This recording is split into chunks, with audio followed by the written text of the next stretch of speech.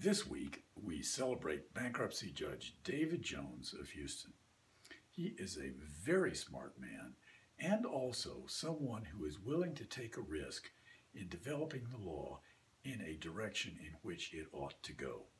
And that's exactly what he did with regard to the so-called payroll protection program that is part of the CARES Act that Congress enacted at the end of March to alleviate some of the financial suffering resulting from the shutdown of businesses as a result of the coronavirus.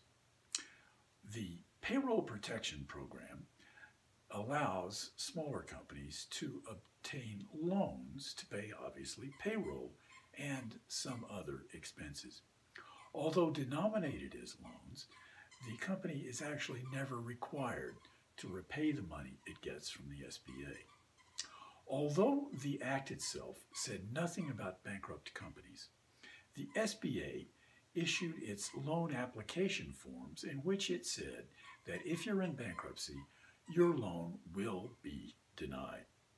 So, in a case in Corpus Christi, Texas, involving an emergency medical services transportation provider, that company filed a motion a couple of weeks ago, actually perhaps a little bit less, together with a verified complaint, asking Judge Jones to temporarily enjoin and ultimately permanently enjoin the SBA from excluding bankrupt companies from the payroll protection loan program.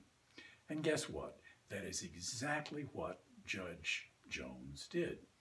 He held a hearing and at the end of the hearing issued his opinion from the bench, followed by a temporary restraining order, in which he said in substance that the SBA cannot require borrowers to state whether or not they are in bankruptcy, and furthermore must consider the loan applications without taking into account whether or not that debtor is in bankruptcy.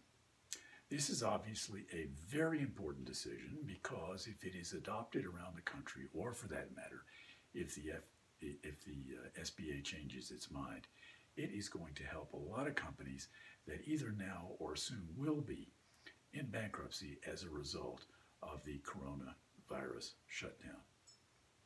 I am Bill Rochelle, the editor-at-large for American Bankruptcy Institute.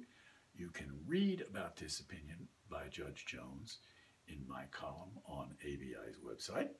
Otherwise, we will be back same time next week for something else important that has taken place in the bankruptcy community. Until then, stay home, be well, communicate with your family, and try to have as much fun as you can under these terrible circumstances. Good day.